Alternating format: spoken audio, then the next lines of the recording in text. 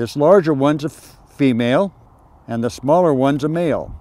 That's Stephen Paisley, a retired electrician who's found a second calling, mason bees. There's a full adult bee in each one of those. Paisley was out at Willamette Valley Vineyards, that's south of Salem, getting their mason bee house ready for the season. As soon as the temperature gets up to 55, those eggs will hatch, and the mason bee life cycle will begin. The female will come here and find this channel and go all the way to the back, and she goes, this is a good channel. I can build my nest here. And then she'll fly away and get a little mud, and she'll build a little tiny wall all the way back here. Mason bees got their names because they use mud for their nests. They excavated a little bit here, but a lot of mud's been removed from right in this area. That goes back 4 inches or so.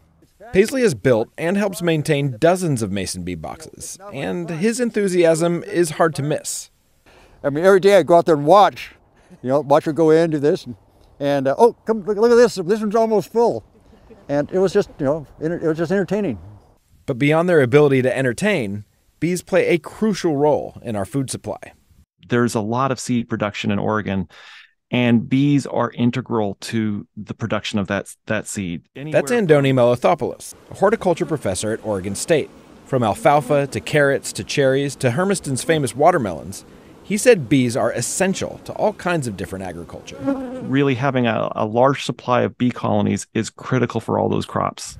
So it was concerning when, about 15 years ago, many honeybee colonies started to collapse. But since then, honeybee numbers have rebounded. The one thing to say with honeybee colonies in general is stocks have actually been climbing. So there was a period, 5 years ago, it was at its low point, and then the colony numbers have increased. Now, that doesn't mean there's nothing to worry about. Beekeepers are constantly battling pests, disease, and an increasingly dry landscape caused by climate change that can make collecting nectar hard for the insects. And honeybees are easy to keep tabs on, but Oregon's nearly 800 species of wild bees, that's a different story. For many of them, there's so little data we can't even track if there's been a decline. Melithopoulos said that perhaps we should be less worried about whether bees are disappearing and more concerned that we don't know whether bees are disappearing.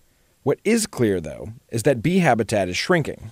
And while building a mason bee house or planting a garden full of bee-friendly flowers is a step in the right direction, Melithopoulos said that to protect the future of bees and our food supply, we need to think bigger.